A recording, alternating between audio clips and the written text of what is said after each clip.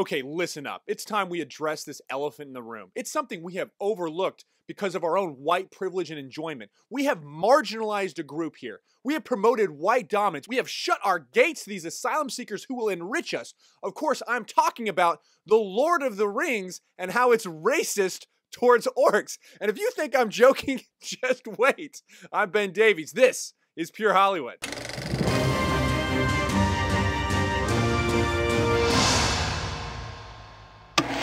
Duncan, a fiction writer, has brought this woke insanity back into the spotlight. You know, arguably the greatest fantasy book series in the past 150 years. And I would argue literally the best movie trilogy ever put to screen, made 20 years ago, that still holds up to this day, is somehow clearly racist towards orcs. Now, does the book promote killing people who look differently than you? Promote bigotry of any type or racial discrimination? No, of course not. At least not literally. Because of course this must be some subconscious microaggression. Or a dog whistle that apparently and conveniently only left-wing nut jobs can hear. But that didn't stop our boy Andy, who claimed the murderous and cannibal orcs are merely, quote, people that were only doing the Dark Lord's bidding. We're only doing so out of simple self-preservation, unquote. And that the orcs, quote, did not have a great deal of choice in the matter of what to do, unquote. You know, it's just not their fault they're gonna murder and kill a bunch of women and children, destroy the entire land, and cover it in a second age of darkness. And this is my favorite, quote, it is easier to demonize one's opponents than try to understand them, and to understand the complex forces that are leading to, for example,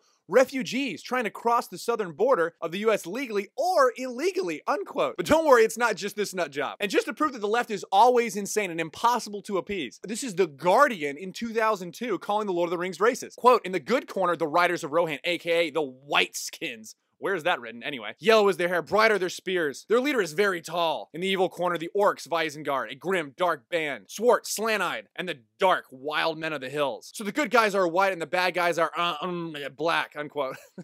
How crazy is this? But just one more for good measure. Stephen Shapiro, a then cultural studies academic at the University of Warwick in 2003, wrote, quote, put simply, Tolkien's good guys are white and the bad guys are black, slanted-eyed, unattractive, inarticulate, and a psychologically undeveloped horde, unquote. All of this, thankfully, did lead to some of the best memes I have seen all year. Like, why does Gondor need orc immigration to flourish as a prosperous society? Remember that it's a small minority of orcs that are responsible for the attacks on Gondor. And this is just so true it hurts. There's only one way the Shire should respond to the recent orc attacks. That is by carrying on exactly as before. But hey, diversity is our strength, and those men of Middle Earth should understand that. You know, just because they're invading, burning, killing, raping, destroying lives, doesn't mean they're bad, you bigots. But this is really what I love so much about this. This reveals how desperate, how pathetic, and how completely contrived the narrative of the left of people in the West being marginalized is, that they have to claim a group of people in a made-up fantasy book series are being oppressed by white men. Like, literally, how great is that when you think about it? Now, obviously, this is absolutely insane, but there are a few things that we can do. One, always ask yourself why. Always ask why this stance, why this attack on this specific thing, on this archetypal heroic masterpiece. Maybe because it conveys truth, examples, gives clear warnings, and inspires those who read it. And maybe because Tolkien wrote this. Quote, The Lord of the Rings is of course a fundamental religious and Catholic work. Unconsciously so at first, but consciously in the revision. And it's clear where his inspiration comes from, and where these fundamental truths are embedded and received by millions. And two, we cannot stop mocking the ideology of the left. The reason why the left shuts down comedy is because at its core, the best comedy has an element of truth. You know, when you're like, oh, that's so true. If not, the comedy is cheap and mundane, which is why the left cannot meme. So let's keep memeing, guys, and sending that truth out there. And three, literally go watch these 3 movies right now. Forget The Hobbit. These first 3 films are masterpieces, inspired by the Bible, created by one of the greatest writers of our times, J.R.R. Tolkien, and brought to life by Peter Jackson. They are, in my mind, the greatest trilogy, not individual film, but trilogy ever put to film. Go, go, go. Watch these movies right now. I'm Ben Davies. This is Pure Hollywood.